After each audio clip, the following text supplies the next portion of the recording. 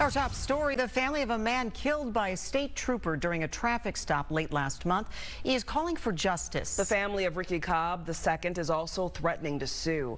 Our Paul Bloom joins us live from downtown. Paul, the Cobb family and their lawyers speaking this afternoon, asking for change and accountability.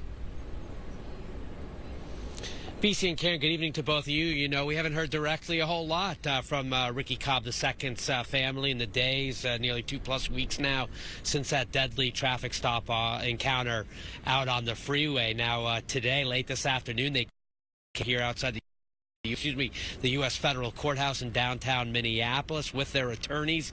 They made clear they believe this trooper who opened fire at the passenger side door should never wear a badge again. They believe he should never have pulled a weapon during a traffic stop, and finally, they want that trooper charged.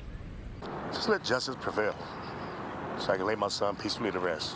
Nearly 3 weeks later, and there is only grief, heartache, and questions for the parents of Ricky Cobb II. And for me to have lost a son at such an age, such a young age of his life at this point, it sickens and saddens me to the core of my soul. Cobb was killed during an otherwise routine traffic stop on I-94 in North Minneapolis. A couple state troopers attempting to arrest him on a felony order for protection violation. On body and squad camera videos, we see the 33-year-old refuse to step out of the vehicle. There's a struggle, and Trooper Ryan Longigan opens fire from the passenger side door as Cobb pulls forward. Cobb would not survive after crashing a short distance away.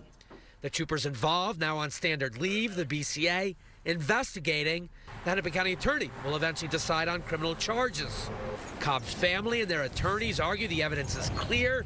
At least one round struck Cobb in the back, they say, and they want Trooper Longigan fired and charged criminally, vowing a federal lawsuit is now on the horizon. We firmly believe the video shows him violating policy. We firmly believe he should not have had a weapon pulled that day.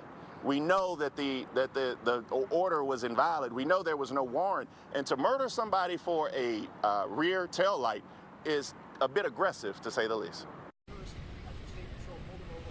And we know the BCA investigation is ongoing. Authorities have said they want to get that wrapped up within 60 days and then get that across the street here to the office of Hennepin County Attorney Mary Moriarty. Now, late today, I did hear from Trooper Longigan's attorney. He said he watched the afternoon news conference, writing to me, quote, "Nothing these lawyers say surprises me. Greed, quote, makes people say ridiculous things." We're live outside the federal courthouse in downtown Minneapolis for you. Paul Bloom, Fox 9.